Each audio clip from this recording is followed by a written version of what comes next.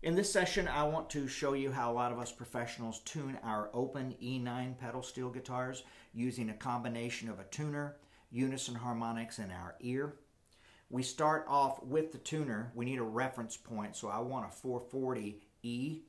I'm going to press my pedals down. I've got the tuner set to a guitar tuning, and I'm going to get string 4, which is an E, with my tuner. And I'm going to get string 8, which is an E, with my tuner. Those are the major reference notes I need to tune the remainder of the guitar. Now I'm going to move on to a series of Unison Harmonics to tune the rest of it open. I'm going to start out with strings 5 and 10. Let's get those in tune. So there's a Unison Harmonic on string 4 at fret 7 and string 5 at fret 5. Those notes should be the same. To get string 10, there's a reference Unison Harmonic on string 8 at fret 7 and string 10 at fret 5. Those should be the same. When I go to tune strings 3 and 6, my Unison Harmonic is on string 3 at fret 5 and string 4 at fret 9.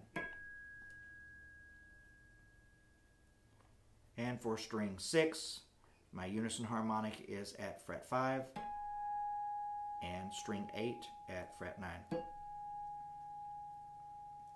Once I've got strings 5, 10, 3, and 6 in tune with strings 4 and 8, I'm going to hit my chords and listen to them with my ear. That's 10, 8, 6, 5, 4. Should be in good tune. Now moving on to string 1, my Unison Harmonic is on string 5 at fret 7 and string 1 at fret 12. It's a little out. String 2, my Unison Harmonic is at fret 5 and string 5 at fret 9. Should be the same. Now I'm going to listen to strings 5, 1, and 2 with my ear. That should be a chord.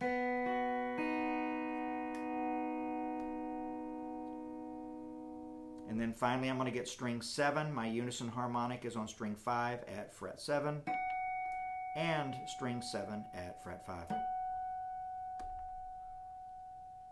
That should get me in tune open. We'll discuss string 9 when we go to pedals down. That's the way we'll get that one in tune, but for the most part, that should get you good.